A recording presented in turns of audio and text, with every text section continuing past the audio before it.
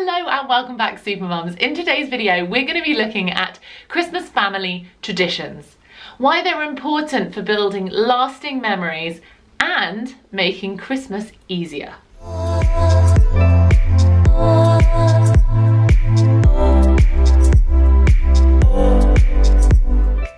So before we get into the real content of today, I just want to let you know that Super Mum Society have created a free printable download that will help you plan your dream Christmas. It's linked down below, so click the link, get it today, and make sure you have a magical Christmas.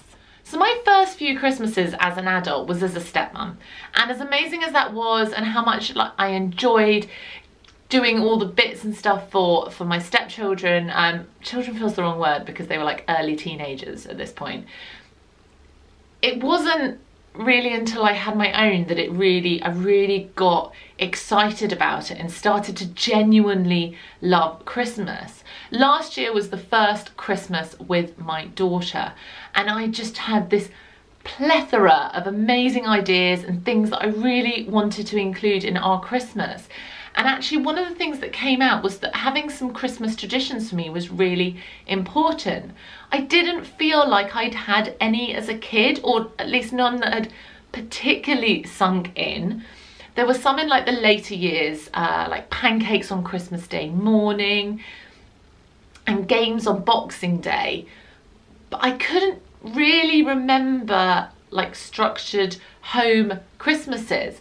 We had a lot of Christmases in different places, and Santa always did our stockings in the same way, but to have these special magical bits that you maybe see in the movies, those kind of things, I didn't remember any of them, and I really wanted to have some that we had as a family, as a new little family of 3, and that maybe my daughter would have with her kids one day, or with her family if she doesn't have kids.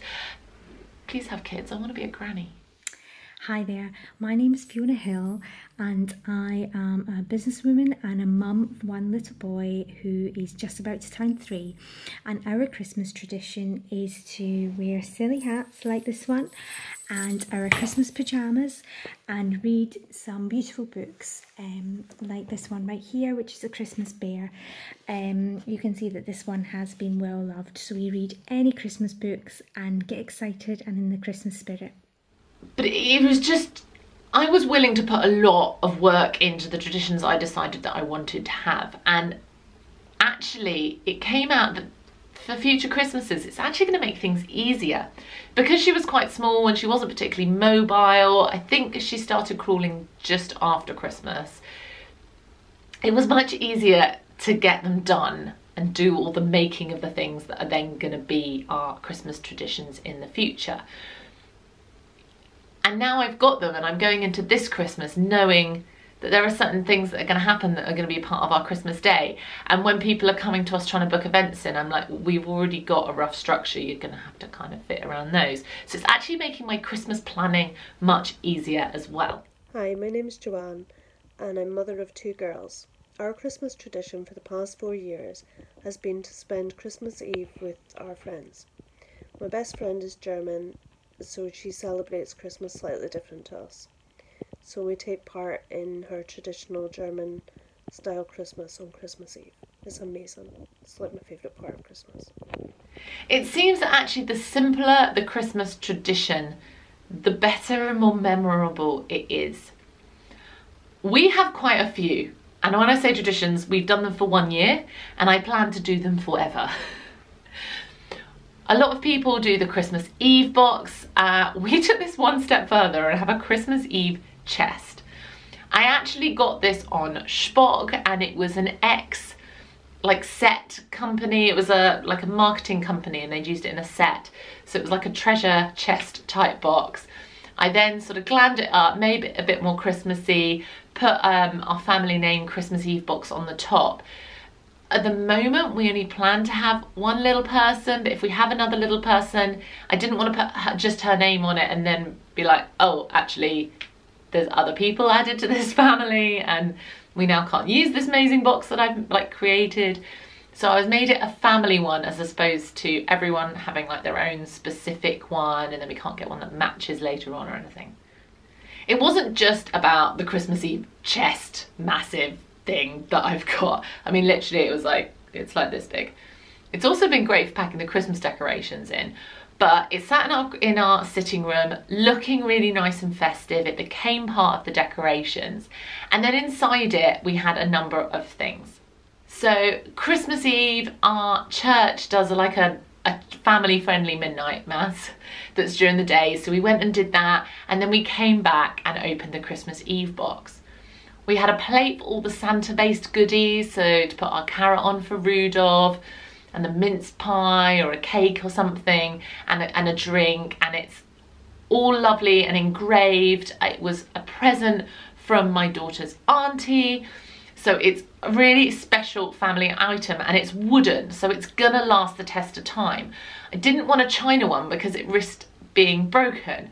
And I think that's really important to remember with family traditions. Try and think of things that are going to be durable. This is like, yeah, I think like that thick piece of wood with the details burnt in. So the paint's not going to chip off, it's not going to get smashed, and we will have this item for a very long time. And I hope my daughter will have it when she's grown up too. We also had the Christmas pajamas. I did look at getting a whole family set, but I seem to only be able to find patpat.com, something like that. And when I went to order them, you had to order them like 3 months in advance. And they came from America, and there were mixed reviews on the quality.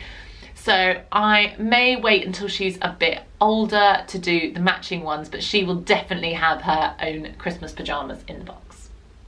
We also had our magic key to leave out for Santa. We don't have a chimney, so I created like a little hook in our Christmas wreath, and she had this magic key that Santa distributed magic keys to lots of different shops. So you can get all these different amazing looking magic keys that Santa's given to all these shops to sell on to people.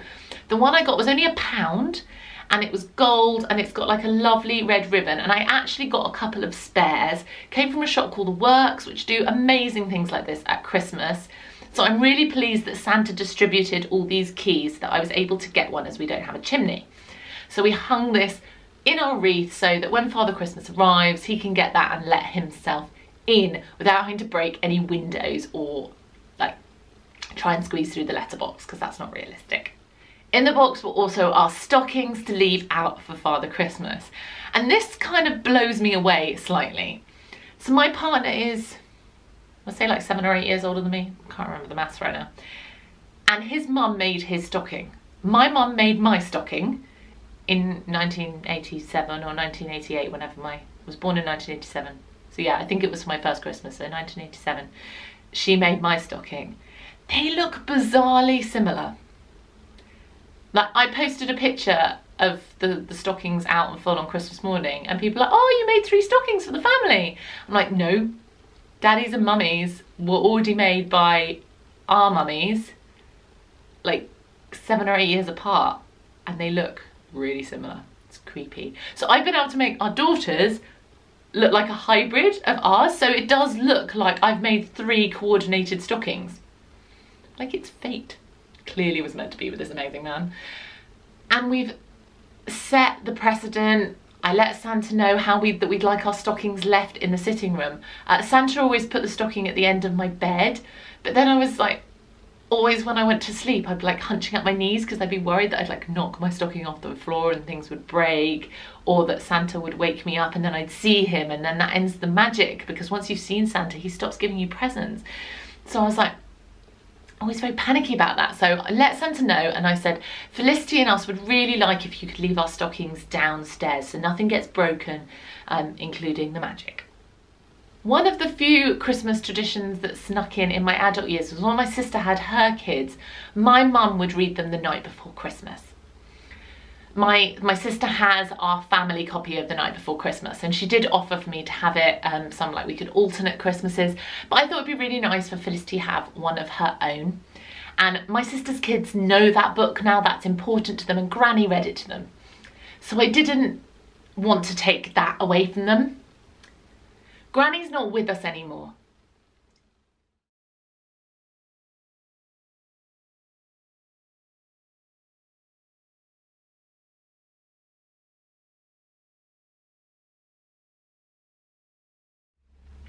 So Granny's not with us anymore, but I really wanted to keep that tradition alive. And once Felicity is a little bit older, I will explain to her that this was something that Granny got to do with her cousins, and that she would have loved to have had a chance to do it with Felicity, but that she's up in heaven watching her when I do it with her. But to make it extra special, I've also created this giant Christmas quilt. So we got the Christmas quilt out and we snuggled under it and we read the book. And she was quite small, so she got a bit fidgety towards the end of the book, and hopefully we'll get through the whole book without her trying to pull it apart this year. And it did take quite a long time to make, but I started it really early, and it's something I won't have to do this year. I've got a couple of little bits I never quite finished last year, but literally like little stitches in between the corners. I'm sure there's like a professional term for that, but I'm not like a quilt maker or anything. But it was something really fun that I will be able to say, look, Mummy made this for you, and that she'll be able to keep for a long time, and hopefully it won't wear too badly, because I made it and it's only going to be used like for a couple of days every year, so it should last a long time, because it's not going to be used very much each year. So our family have a Christmas tradition, which is Christmas bingo. And every year at Christmas dinner, between the main course and letting that go down for a big Christmas pud, we play bingo, and the prizes are all pretty awful. Sometimes personal and pretty awful, and very cheesy, but something to make each of us laugh, and we make sure everybody gets a prize. Turning food into a tradition is another great option, because again, it makes things slightly easier that you always know what's coming up. And in our food video about Christmas food, I discussed this with a professional chef, and she does the same things every year, because she's very busy in December, obviously, with her work side of things as well as a professional chef. And it just means that these are like the special Christmas time things. They do seafood on Christmas Eve, we do a ham on Christmas Eve. Like, you're then not having to spend loads of time overthinking and overcomplicating. And you could add maybe like one different recipe, and you could do the carrots slightly differently or the sprouts slightly differently if we want a little bit of a change. But I've put all our recipes from last year together, and I had some recipes for some baked goods that I used as gifts, and I've put them all together, and I put them all over the Christmas decorations. So when I get the Christmas decorations out, I've got the recipes as well. So it's really important that you pick the right traditions for you. For example, we're a Christian family, so going to church on Christmas Eve and Christmas Day is an important tradition for us. But if you're not Christian, then that might not fit, or you might find those services a bit overwhelming and not want to get involved with them, but you might want to maybe do like Christmas karaoke or something. It's finding the ones that are really going to be important to you, that makes you willing to put the effort in to achieve them. If these are Christmas traditions that your whole family know, not only are you going to get them excited about Christmas and the festive season, but they're also going to be more willing to get involved and help achieve these things. If they know that Christmas dinner is always a certain way, then they're going to be more involved with the process, and you can share the workload a little bit, which is always nice around Christmas time. So it's no secret that I love planning, and the further you prepare these in advance, the better. I've tried to do ones that I did a lot of the work for last year. This year, to implement them is going to require very little effort. So maybe you haven't got enough time for this year, but now you can think about and execute some stuff maybe in July next year, in time for next Christmas. So I hope this has inspired you to create some family traditions of your own. Maybe you want to go back to your parents or grandparents and see if they remember what things were important when you were growing up. I look forward to connecting with you on this amazing journey through motherhood. And remember that being a super mum is all about being the mum. And remember that being a super mum is all about being the mum that you want to be. Cheers. Remember, don't forget to hit subscribe and turn on your notifications to never miss out on a video again.